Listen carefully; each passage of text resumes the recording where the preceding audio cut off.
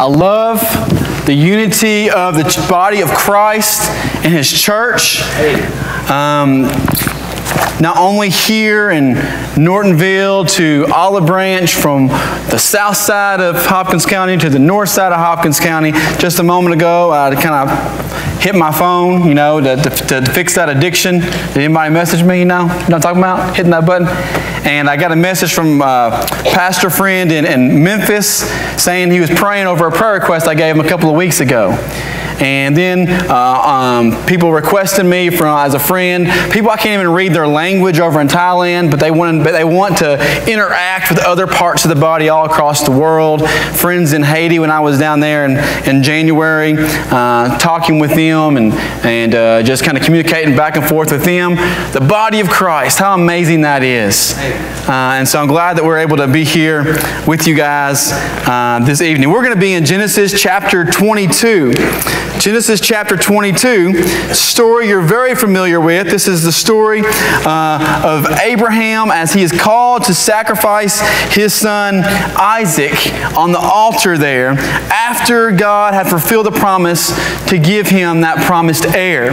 And so while you're turning there, I want you to kind of think of a normal Sunday. It's Sunday morning. You've had a rough week. I mean, there's been all kinds of things that's happened throughout the week, okay? I mean, it just seems like everything that could go wrong at work went wrong at work. I mean, maybe you're a school teacher and the kids were awful, or maybe you're working in the hospital and every patient seemed just to be a demon-possessed patient, okay? And it was just the worst week ever. Maybe it's even so much that you lost your job, or maybe you had a car wreck and now you have an unexpected expense and you're already tight on your finances. Maybe it's a cancer or a loss of a loved one, or I mean, the list goes on, and you just had it with the week. You've gotten up every single day early to get to work. You moms, you get up, you get the kids ready to get to school, and you get them fed, you get them clothed, you get them, you make sure that everything is ready to go, and you get them in the car, and you get them to school. Now you're also a working mom, so you're getting them, you're going to your job as well. I mean, go, go, go, go, go. Saturday's here. You should have a breather, right?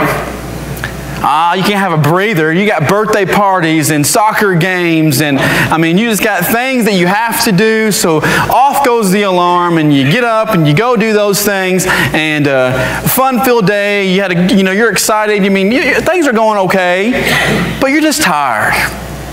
Well, then here comes Sunday morning, right? You can sleep in a little bit, but that alarm goes off, and for some strange reason, it's a lot harder to get out of bed on Sunday. Yeah. Devil is in full force, right? That's right. I mean, there are those. Lord would be like, you didn't even move when your alarm. You didn't even set an alarm, honey. You are my alarm, right? Lori gets up and gets the kids ready, and I stay in bed as long as possible. Okay, every single day of the week. That's why God gave her to me. She's awesome. But isn't that the case, though? Sunday morning, a little bit longer, we want to stay in bed. Satan's in full force. And everything, you didn't sleep well because all the things going through your mind of all the things that you have to do, or the things that you're having to experience. And so, I mean, when you get in the car and you've gotten the kids ready and you're fighting, and you get in the car and you're telling them, be quiet, be kind to your brother, don't you dare run in church, all this stuff. Then you get out of the car, hey, how you doing? Right? You sit in the pew next to someone else. They never know you've had the worst week of your life. That's right. And guess what?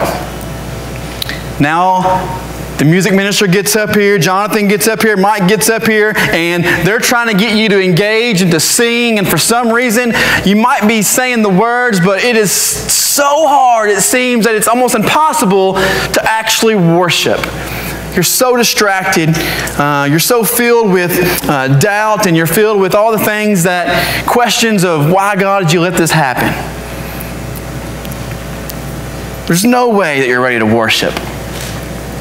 Well, I was talking to one song leader, and they were telling me that the way they prepare their service is the first song is a very upbeat, powerful, energetic song to grab their attention. Then the next one is a little bit lower key, but still really upbeat to try to engage them. Then the next song, he says, he brings it down and makes it a very worshipful song. By that time, they're finally starting to get ready to engage and to actually pay attention and worship. You've just now actually gathered their attention.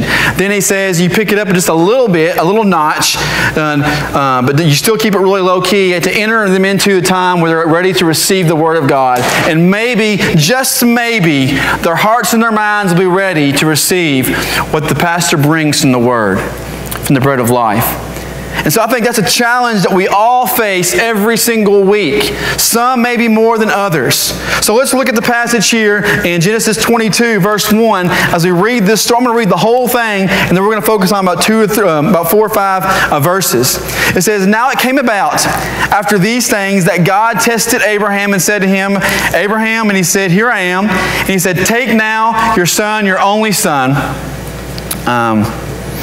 whom you love, Isaac, and go to the land of Moriah and offer him there as a burnt offering on one of the mountains of which I tell you. So Abraham rose early in the morning and saddled his donkey and took 2 of his young men with him and Isaac his son, and he split the wood for the burnt offering and arose and went to the place of which God had told him.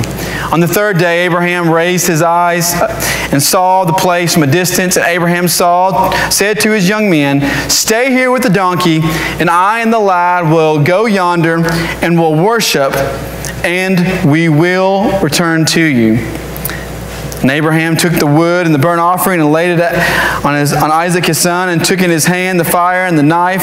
So the 2 of them walked on together. And Isaac spoke to Abraham his father and said, My father? And he said, Here I am, my son. He said, Behold the fire and the wood, but where is the lamb for the burnt offering? And Abraham said, God will provide for himself the lamb for the burnt offering, my son. So the 2 of them walked on together. Then they came to the place of God which he had told them, and Abraham built the altar there and arranged the wood and bound his son Isaac and laid him on the altar on top of the wood. And Abraham stretched out his hand and took the knife to slay his son. But the angel of the Lord called to him from heaven and said, Abraham, Abraham. And he said, Here I am. And he said, Do not stretch out your hand against the lad and do nothing to him, for now I know that you fear God, since you have not withheld your son, your only son, from me. Then Abraham raised his eyes and looked, and behold, behind him a ram caught in the thicket by his horns. And Abraham went and took the ram, offered him up for a burnt offering in the place of his son. And Abraham called the name of this place Jehovah Jireh, or the Lord will provide. As it is said in this day, in the mount of the Lord it will be provided. And then the angel of the Lord called to Abraham a second time from heaven and said, Beside myself I have sworn, declares the Lord, because you have done this thing and have not withheld your son, your only son. Indeed, I will greatly bless you and will greatly multiply your seed as the stars of the heavens and as the sand that is on the seashore. And your seed shall possess the gate of your enemies. And in your seed all the nations of the earth shall be blessed, because you have obeyed my voice.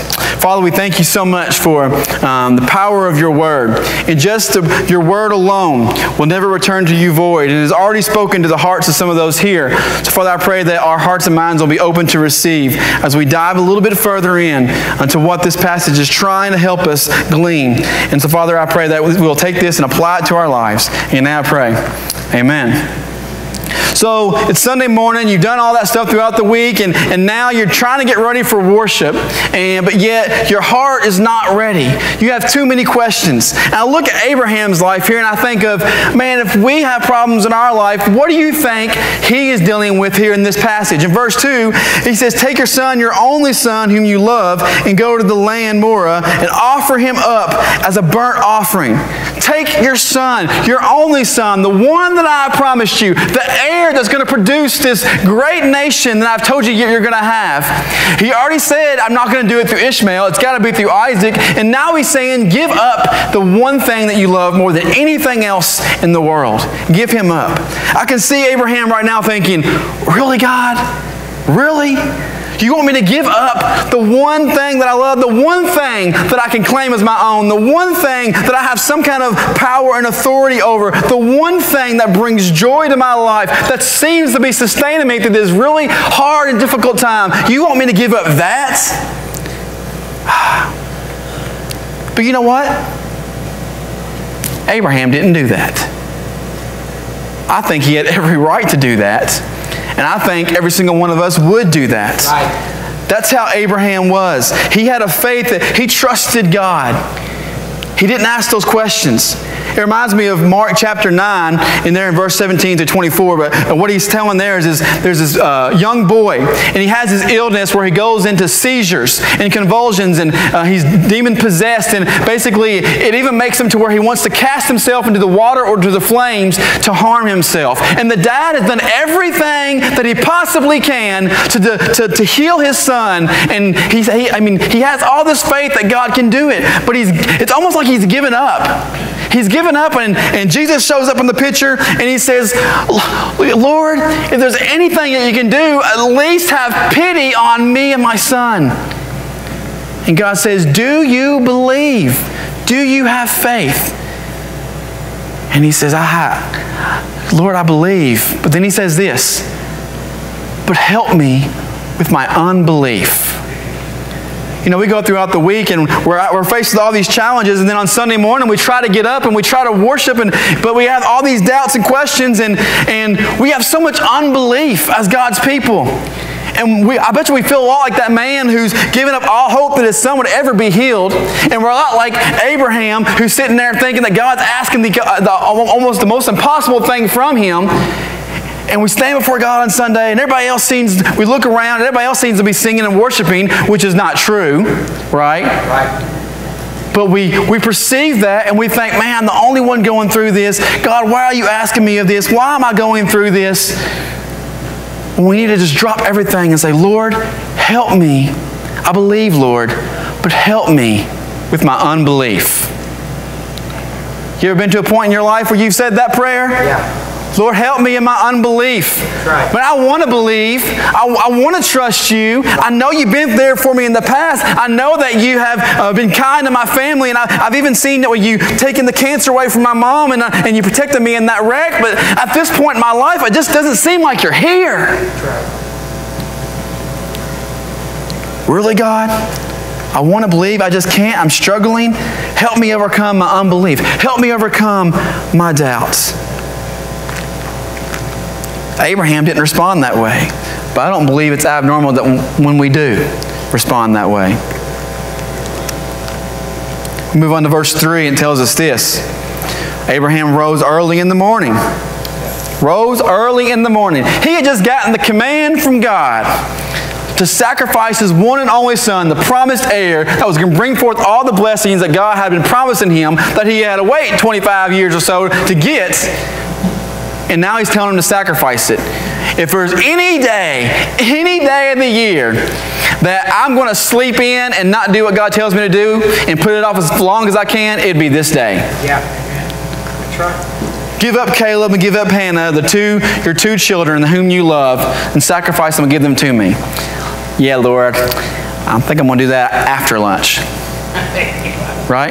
Yeah. But he didn't do that. He got up, rose, it's seen without hesitation. That's not us. And once again, I don't believe that we should feel guilty when we hesitate, because I believe that is something that is very common in God's Word. Look at Gideon. He was approached by the Lord, and he said, "Come, you mighty warrior, and come deliver me from my enemy. I'm going to take you, the least of the least, the man of the tribe of Benjamin, the guy who's hiding out in the threshing floor whenever he should be out in the open on the hillside threshing his wheat. He's inside the wine press doing all that work instead. He's hiding away from the enemy. And God says, 'You mighty warrior.' He's like, 'You're crazy. I'm not a mighty warrior.'" He questioned God. He put it off. He hesitated. Not only that, but he even requested a sign from God. God, you're telling me to go against this great and massive army. But you got to prove yourself that that's what you're telling me to do. So he says, I want to take this fleece, take this wool of the sheep, and I'm going to lay it down. And then when the dew falls, I want the fleece to be wet, and I want the ground to be dry. And if that happens, then I believe the sign's from you. Next morning he gets up. That's exactly what happens. He walks out. Okay, it's wet, dry. It's a good one, Lord. But you can't fool me that easy. So he says, I'm going to put it out again. And tomorrow morning, this is going to be dry and the ground's going to be wet.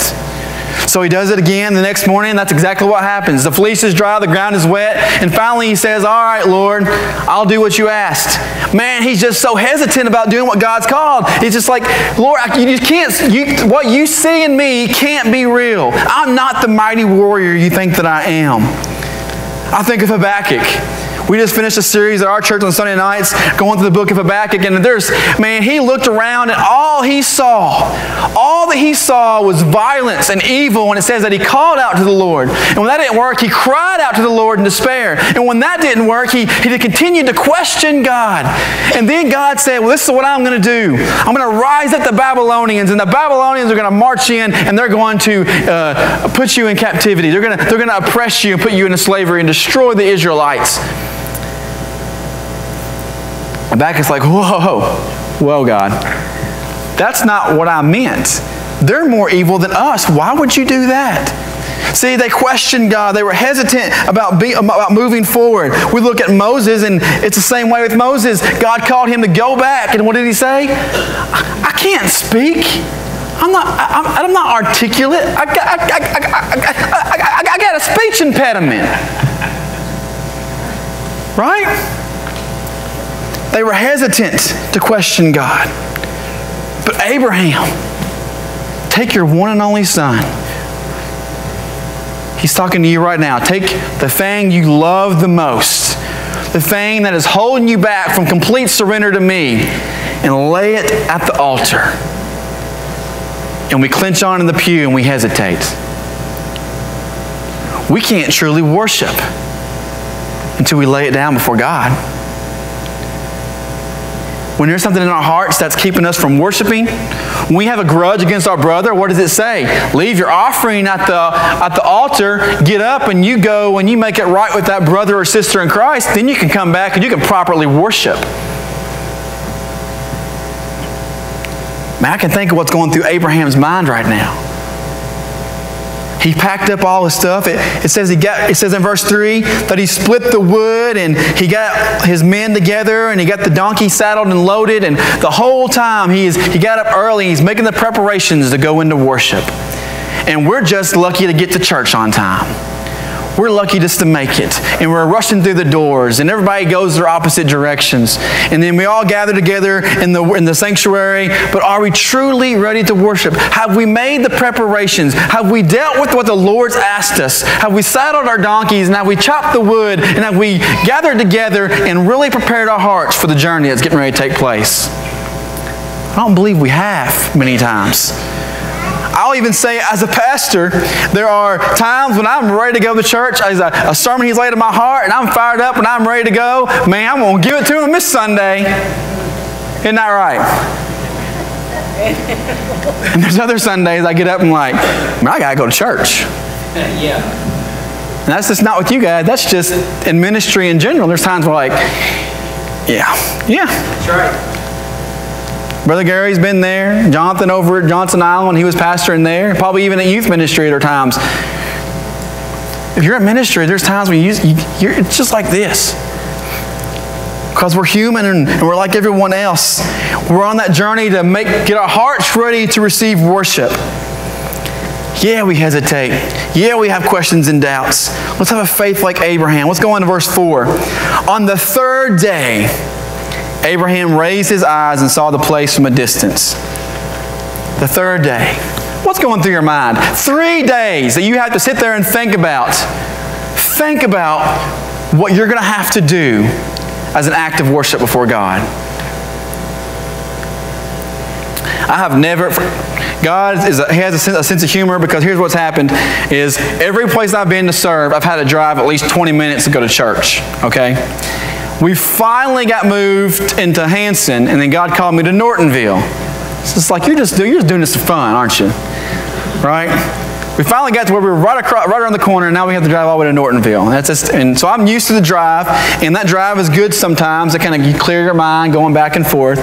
But the title of tonight's message is this: The Long Drive to Church. It is a long road from Monday to Sunday. Now, understand this before I go any further. Worship should be an everyday, daily act. And it might take you, when you're doing your quiet time, if your quiet time is only 5 minutes, you haven't even broken through the distractions of the day to get to the actual intimacy with the Lord in 5 minutes. You just read a scripture and gone with your day, okay? There is a long journey from blocking out this world, for facing the honest questions of doubts and questions that you have in your mind, to look at the things that God has asked you to give up in your life, the things that you're most desired and you're most loved, to clear the path for Him to work a mighty work in your life. It's a long journey to do that. For 3 days, he had his mind set on, how am I going to do this? What on earth am I going to do when I get there? Am I truly going to take my son up the mountain and give him over to the Lord? Am I truly going to bound him up and place him on the wood and kill him and set his body on fire and burn parts of him like the sacrifice entails? Am I truly going to do that? I can imagine what's going through his mind. I'm going to read Psalms real quick. Psalms chapter 6. If you got your Bible, you just turn there. This is a psalm that part of a psalm that David. I'm going to read part of it. I'm going to read verses 2 through 3 and verses 6 and 7. It says this. It says, "Be gracious to me, O Lord, for I am pining away. Heal me, O Lord, for my bones are in dismay, and my soul is greatly dismayed." We go down to verse 6, it says, "And I am weary with my sighing. Every night I make my bed swim, and I dissolve my couch with my tears. My eye has wasted away with grief. It has become old because of my adversity. Depart from me, all you who do iniquity, for the Lord has heard the voice of my weeping. The Lord has heard my supplication. The Lord receives my prayer." And so we see this picture. And here's what's going on in this psalm. He is exhausted. David is wore out. He is depressed. He is alone. He has cried so many tears. He has cried so much, he just simply can't cry anymore. Have you been to a place like that in your life, where you don't think you have any more tears to spare? He can't understand why God, the God who created all things, the God who has the power to change the circumstances, the God who called him up as a shepherd boy to deliver the Israelites from Goliath, to be the one who slain the 10,000s, who could change his circumstances with the snap of a finger, why God won't do it. More than that, you read more and more Psalms, and you see that David has so many questions sometimes, and you ask, why does he have so many questions when he is a man after God's own heart? Because he, just like any one of us, no matter how much of a godly life you live, we are not spared from the troubles of this world. Actually, the more that you live for the Lord, the more you're guaranteed to face the trials and troubles of this world. And so here we are, we're exhausted, we're worn out, we're depressed, we're alone. We've cried so many tears, we have no other tears to offer, and we can't understand why the things that we go through in our life, why God will not deliver it when He absolutely is able and has the power to do so. Once again, we're not alone in this. What do you think Job felt? All his friends were saying, you must have done something wrong. His wife saying, you just curse God and die. And he's like, but I've not forsaken the Lord. Lord, why is this taking place in my life? Jeremiah, a prophet who through his whole ministry never had one convert. And they call him the weeping prophet because of the trials that he faced. Elijah faced depression, and he wanted to even die because of the troubles that he faced. We read the book of Ecclesiastes. Solomon wrote the book of Ecclesiastes, and what did that book say?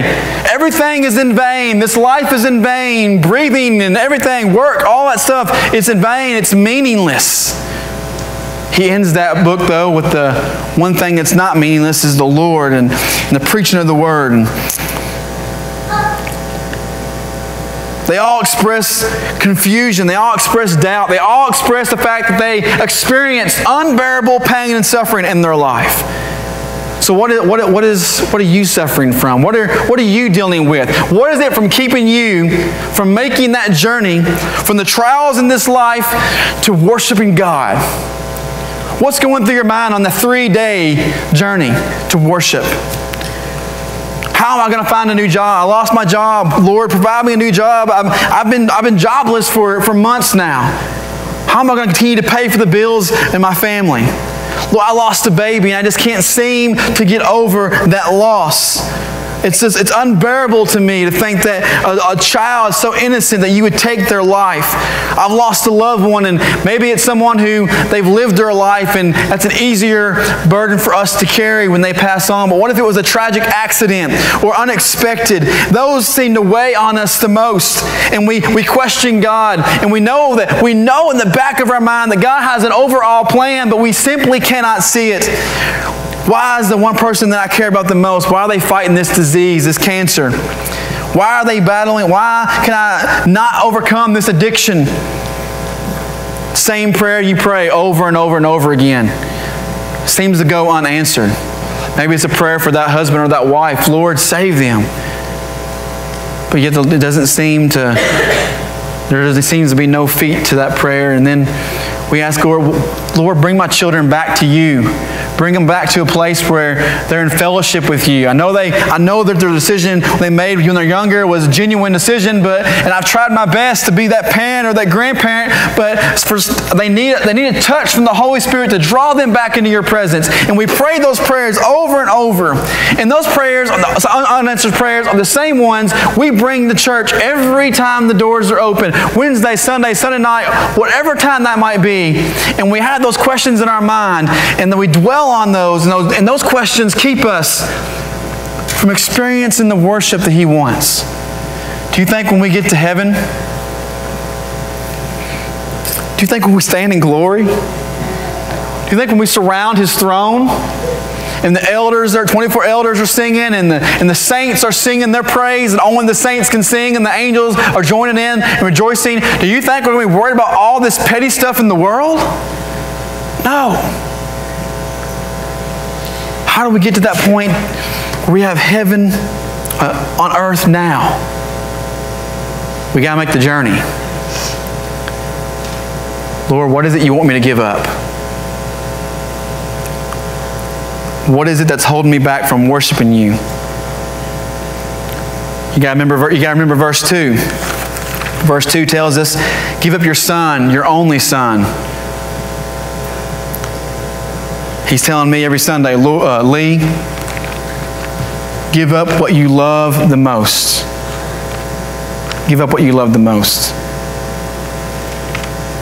You know what I think that answer is for most of us? I think it's our pride. Giving up that control to the Lord. We don't want to surrender that. I think what most of us love the most is ourselves.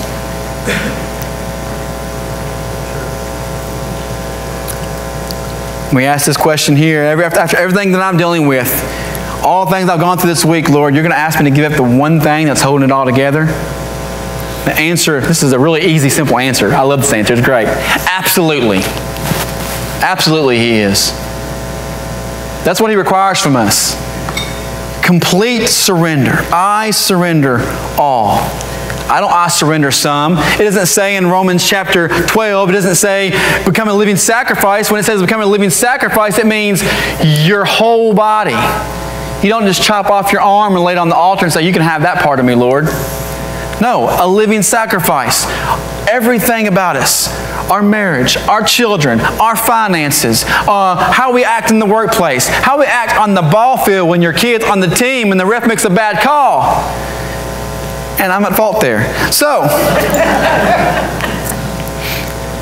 How much are you surrendering? All of us. Surrender all of us. Give up what you love the most. Verse 5, it says, and Abraham said to his young men, stay here with the donkey, and I and the lad will go yonder, and we will worship, and we will return to you. My question is, are you prepared to worship when you enter into His presence? Do you have faith like Abraham?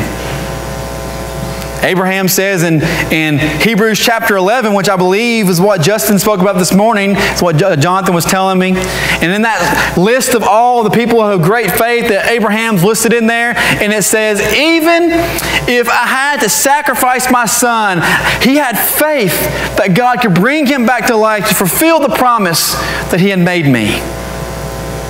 That's the kind of faith Abraham had.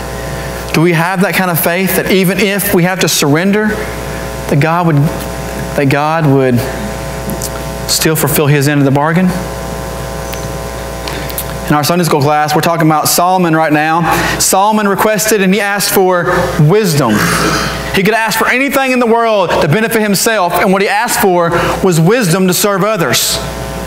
And God said, because you ask for something that glorifies me and serves others and not yourself, then you're also going to get the riches and the honor and the glory.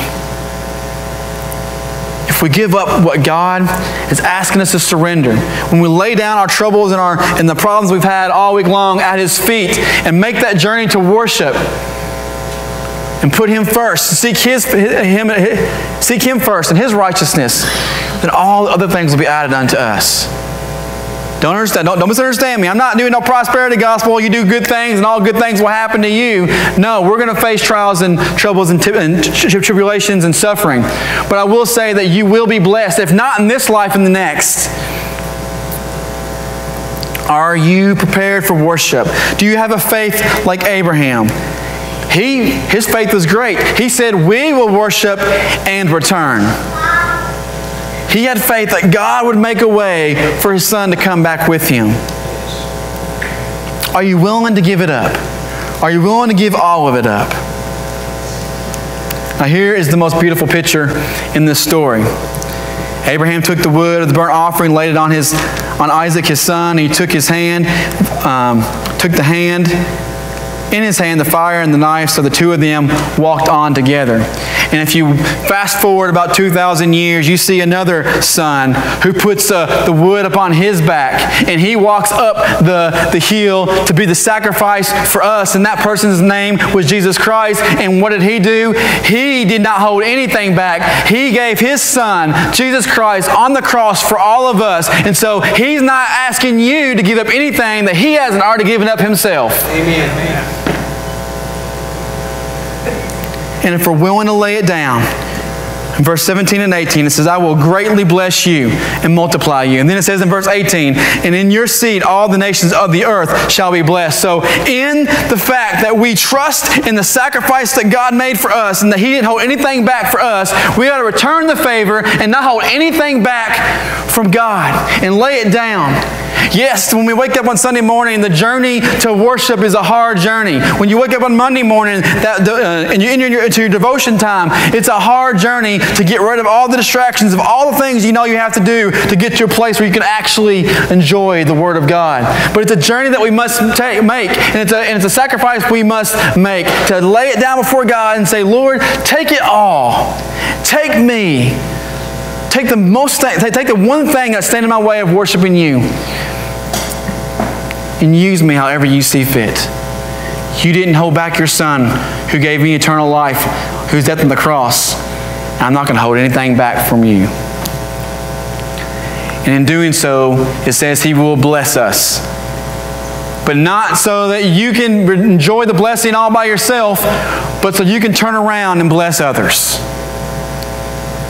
So when you truly open your heart up to worship and you're blessed, you're to be a conduit for it to flow through you to someone else.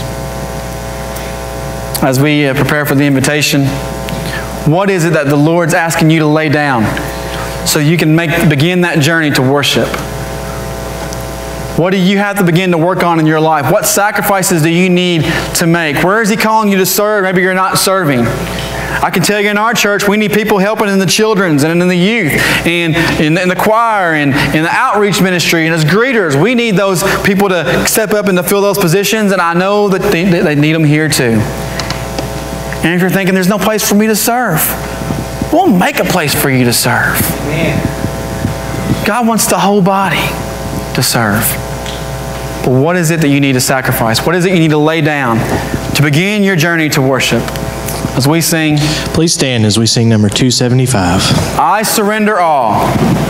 What are you going to surrender this evening?